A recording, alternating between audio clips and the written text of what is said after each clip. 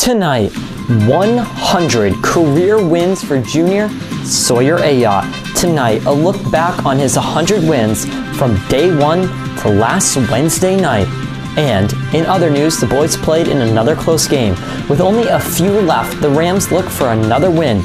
Where do they stand in the power rankings, and who scored the most points against Groton Dunstable? On the court in girls basketball, they faced off against Groton Dunstable as well and put up huge numbers. What were the biggest numbers they scored? Which quarter did they score them in? And who are the people that scored those points? And in national sports tonight, Jim Harbaugh signed a 5-year deal with the Chargers, and the coaching carousel continues.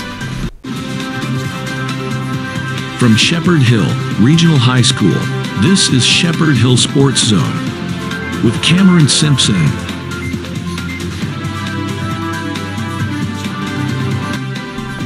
Hello everyone, and thank you for ending your week with us on Shepherd Hill Sports Zone. We have a lot to cover today, including some incredible news out of our wrestling program, as well as our basketball teams who are, as we're on air, getting set to play in another match. But we start tonight with wrestling and Sawyer Ayotte, a junior here at Shepherd Hill who accomplished something incredible. He still got a year left in wrestling, which makes this even more great.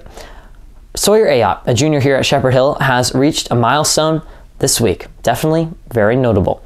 Sawyer has been with the program since the 2020-2021 season and has had success ever since that year. In his first season, according to FlowWrestling.com, Sawyer did not get a win in the 4 matches he competed in that very first season, but by his next season, his freshman year, things would definitely change. In that 21-22 season, Sawyer competed in 30 events, winning 19 out of the 30 he competed in. Into the next season, he went even further. His sophomore year, last year, 62 events he competed in, and he was able to have a record of 43-19. He even went to the Division I championship, finishing second in his individual event, and as the team, they all finished 10th. And then this season, still active, he so far has had a record of 33-7, and on track to end another year with an extremely amazing record. Then on Wednesday night was the moment he hit his milestone. You've seen this picture, the team gathered around with the sign to honor him in his 100th win. This incredible accomplishment, and we mentioned it at the start. He's only a junior. Still a chance that he can even go higher up and go even more numbers, and we'll see what he can do. But from all of us here and the athletics and here at Sports Zone, we want to congratulate Sawyer Ayotte and the entire wrestling program on 100 wins by Sawyer. Then to varsity basketball. The Rams face Groton Dunstable, the Crusaders, for the second time this season. In the game, 28 points were scored by Lucas Miglianico, leading the team once again. Alexander Lanford was second in the team scoring, putting up 11 points. Then Zach Wenningsberg, who scored 8 points in the win. Reed Zella scored 3. Luke Poirier had 2. The close game stayed competitive throughout, but it was the Rams who bounced back to win the game after a low-scoring one and a high-scoring one, 52-49 in the final. The second time they beat Groton Dunstable. The Rams are now 10-3 with this win and are 13th in the MIAA power rankings as of this morning. And as we're on the air right now, the Rams are in Neshoba. They will play the Wolves for the second time this year. The first time was assessed with the Rams winning by 1. By 10 actually, I believe. I don't believe it was 1. It might have been a typo there in the script.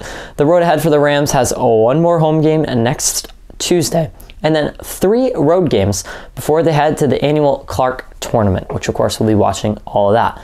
And then the girls' varsity team, they played the Crusaders Friday night and had a great night. For the second time this season, the Rams took control versus Groton. In the first quarter, they led 11-6, and by halftime, after putting up a whopping 22 points in the second quarter, they led 33-12. In the second half, the Rams would score 18 more points to propel them to a 51-29 point win.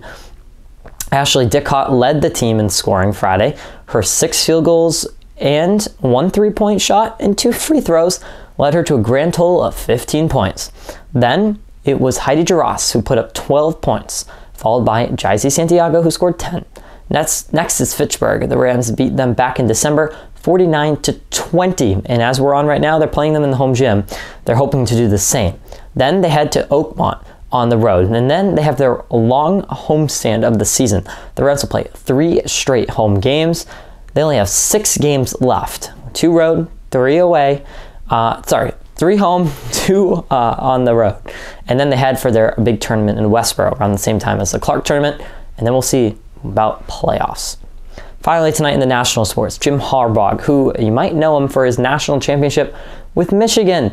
He was once the 49ers head coach, then he went to college, and he's back in the NFL, and he will be with the Los Angeles Chargers, who recently fired their head coach after a not-so-great season.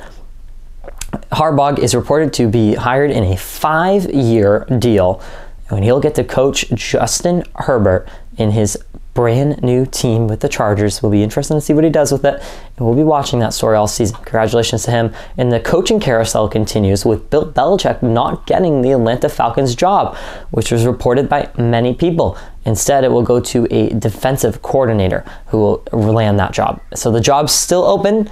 The Commanders, the Seattle Seahawks, and the Panthers, though they are believed to still have their guy. And I might have missed someone in there as well. Thank you all for watching us tonight. We'll see you Monday. Good luck to our teams this weekend. And we'll see you again Monday to start another week. Till then, have a great night. Good night. Thanks for watching Shepherd Hill Sports Zone, the only place for Rams sports news.